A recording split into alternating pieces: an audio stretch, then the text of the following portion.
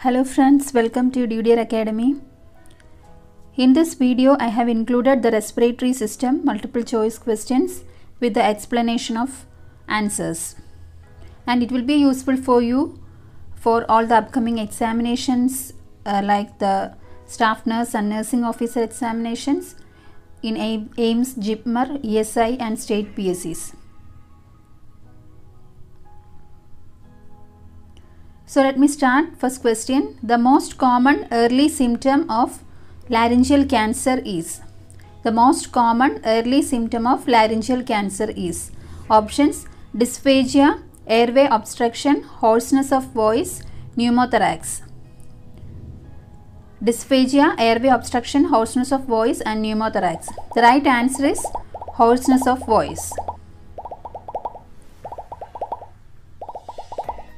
So the laryngeal cancer, it's a malignant tumor of larynx or voice box, and hoarseness of voice in CA larynx is direct result of a tumor on the vocal cords, and so it is one of the most common warning signs of laryngeal cancer. Second question. Orange red discoloration of body fluid is caused by? Orange red discoloration of body fluid is caused by? Options: ethambutol, isoniazid, streptomycin, rifampicin. The right answer here is rifampicin. Rifampicin is an anti-tuberculosis drug and it can cause orange red discoloration of body fluids like tears, sweat, urine and breast milk and all. And so that may result in permanent staining of clothing and contact lenses.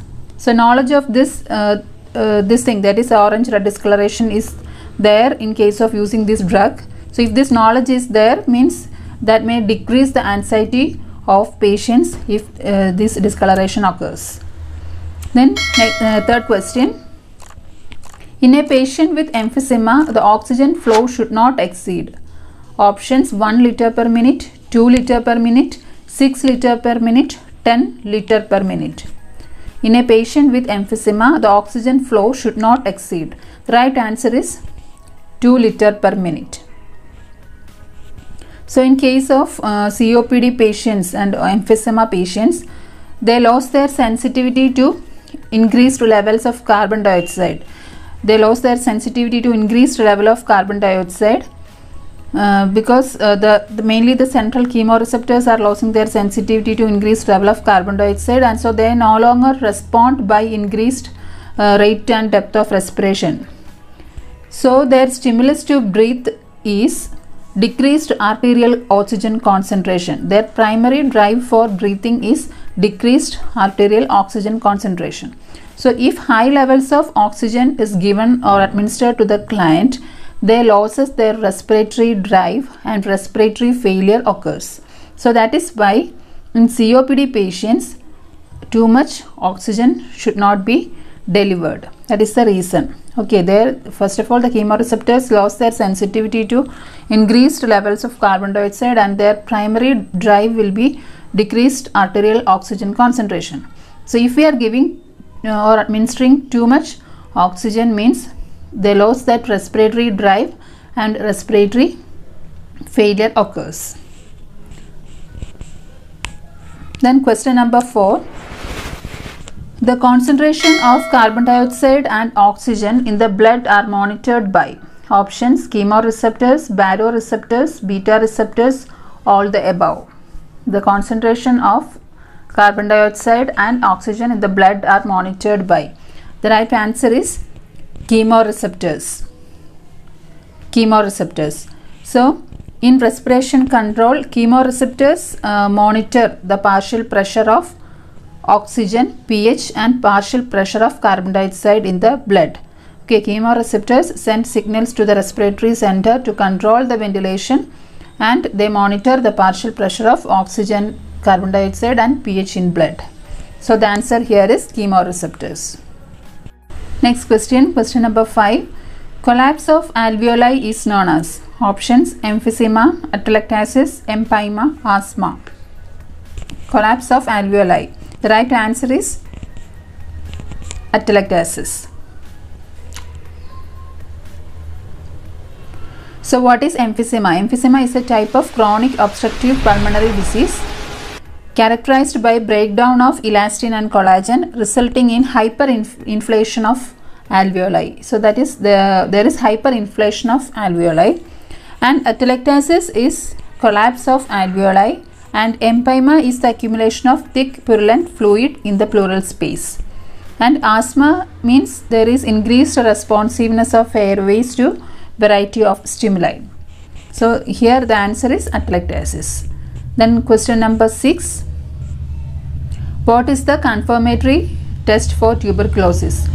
Options: bronchoscopy, sputum culture, chest X-ray, tuberculin test.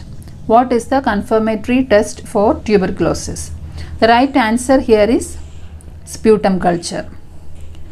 So even though X-ray findings, skin test, tuberculin test and all provide the presumptive diagnosis of tuberculosis, the final diagnosis is made by confirmation with the identification of organism on sputum culture. So sputum culture is the most accurate for diagnosis of tuberculosis. Next question. Question number 7. Which test should be done before doing arterial puncture at radial artery? Which test should be done before doing arterial puncture at radial artery? Options: Allen's test, Romberg's test, Quickensted's test and caloric test. Okay, Allen's test, Romberg's test, Quickensted's test and caloric test. The right answer here is Allen's test. So what is Allen's test? It is done to assess the collateral circulation before performing arterial puncture on the radial artery. And if Allen's test is positive, then the radial artery can be used for puncture. So it is used to assess the collateral circulation before performing the arterial puncture. Then other test, that is Romberg's test. It is the test of balance. Romberg's test assess the patient's balance, or it is a method of quantifying the balance. Then Quickensted's test. It detects the block in the circulation of cerebrospinal fluid in the spinal canal. It detects the block in circulation of cerebrospinal fluid in the spinal canal. That is, it is done by briefly compressing the jugular veins. Then caloric test. So caloric stimulation is done to diagnose the damage to acoustic nerve, which is involved in hearing and balance. So that is related to caloric test is related to hearing. The next question, question number 8. Which of the following percussion note will you hear while percussing the chest of a patient with pneumothorax? Which of the following percussion note will you hear while percussing the chest of a patient with pneumothorax? Options: dullness, resonance, tympany, hyperresonance.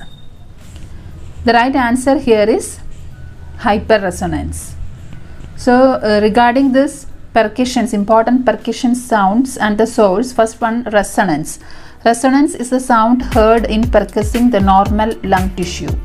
It is a low-pitched sound of longer duration. It is a sound heard on percussing the normal lung. Then dullness is heard over areas containing greater proportion of tissue or fluid than air. So it is in case of atelectasis, consolidation, presence of fluid in pleural space and all, the dullness can be heard. Next is hyperresonance.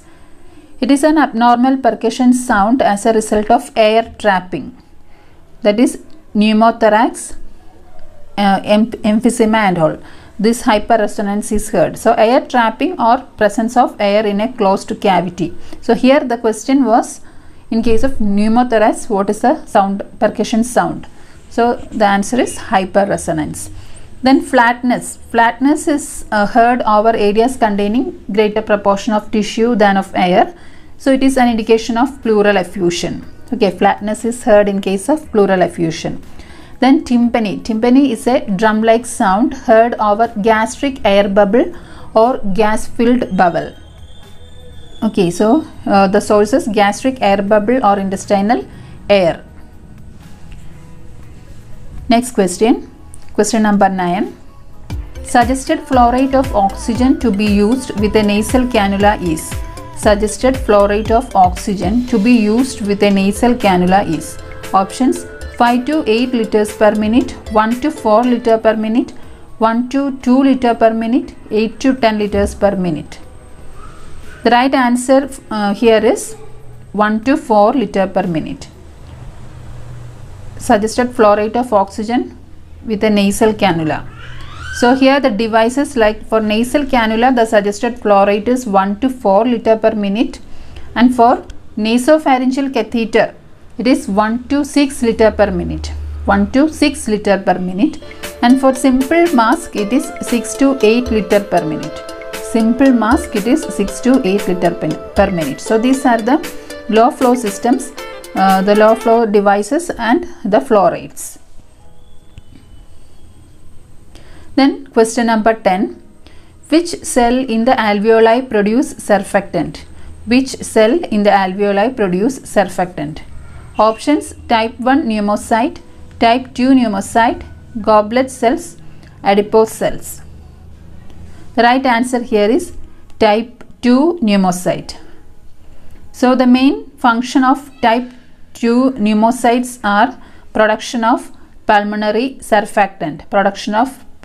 surfactant. That is, it acts by reducing the alveolar surface tension. It reduces the alveolar surface tension and prevent the collapse of alveoli during expiration and facilitate the expansion during inspiration. So the right answer here is type 2 pneumocyst. So thank you for watching the video.